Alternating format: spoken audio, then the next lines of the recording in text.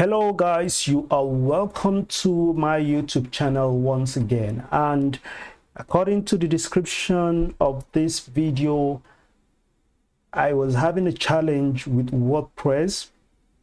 So I was having this challenge with a WordPress site that I as at the time of this making of this video, excuse me, so at the time of making this video, I created and I'm the admin of this WordPress site for a client. However, I was having a challenge. The challenge I was having was that I couldn't update or change the theme on the site. You can see when you come to appearance here and you come to themes, right? So the problem I was having was when I come to these themes, I was seeing an error message, and this is the error I was receiving. I don't know if you can see this.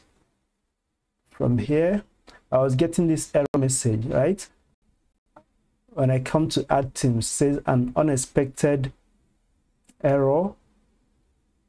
Says an unexpected error occurred. Something may be wrong with WordPress.org or this server's configuration. If it continues, please try support forums. Then this try again. But if I click on try again, the issue persists. So I was having this issue with my theme. So when I clicked on this, I kept getting that. Click on this, all right, add new theme.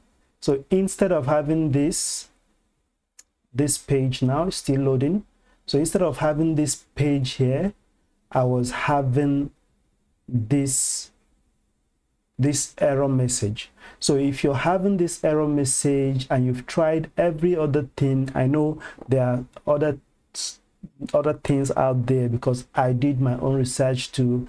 Especially I came across this post by WP Beginner, talked about how to fix secure connection error on WordPress. So I read about it and I realized that this issue was not something I could resolve from my end. So what I did was I went ahead, I contacted the support for the host, the website's host.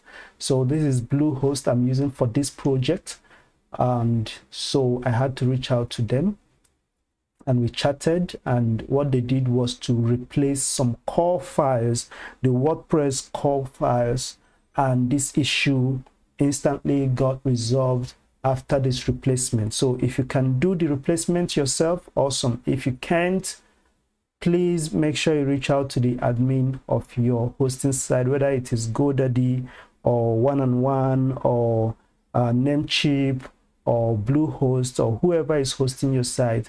I recommend that you quickly, first of all, reach out to the support services of the host, explain the problem you're having to them. They might ask you for a screenshot.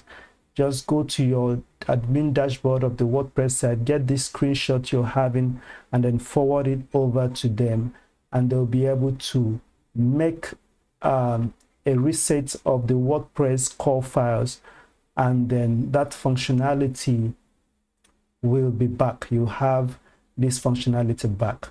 But then I've also provided a link in the description panel where you can see an explanation about WordPress core files and how to resolve issues you might have with them. That article was written by Bluehost.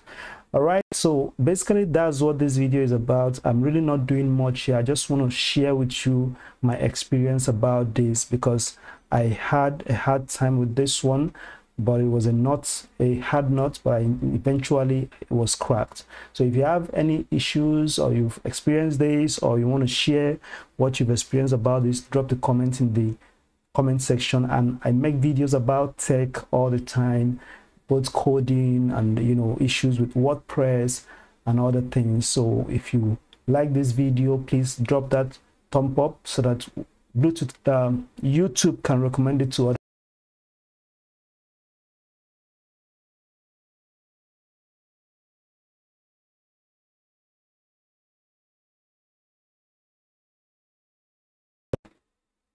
And of course, oh, sorry about that, I got offline. And of course, do turn on the notification and subscribe to the channel. Thank you so much for watching, and see you on the next one. Oh yeah, don't forget to follow me on my social media handles at Anatotech, both on Instagram and of course on Twitter. See you on the next one. Bye for now.